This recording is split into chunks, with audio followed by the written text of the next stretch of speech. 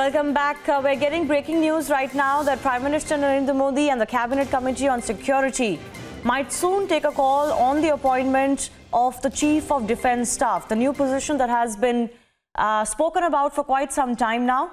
We are expecting that a decision could be made anytime soon. And our political editor, Aishwarya Kapoor, is joining us for more on this. Aishwarya.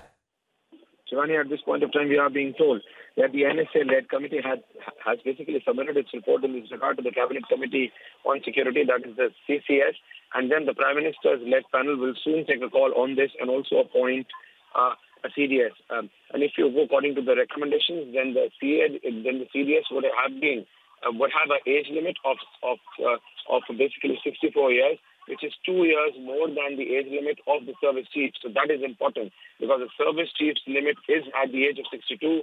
CDS will be for 64 years.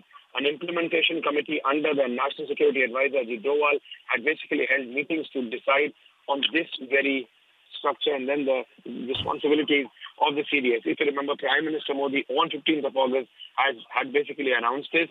And for this, we are being told that several meetings have happened. We are being told that this could very well be announced as early, that is the first week of the coming month, that is the last month of the year, that is December. That is what we are being told, that the first week of the coming month, that is when the announcement of the CDS can be done, and that will be done by the Cabinet and then in turn the Prime Minister's office.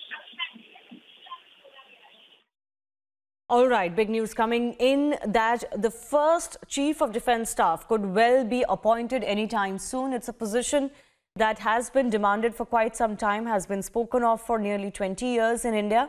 And after the NSA-led committee's report, the PM and the Cabinet Committee on Security will be taking a call soon.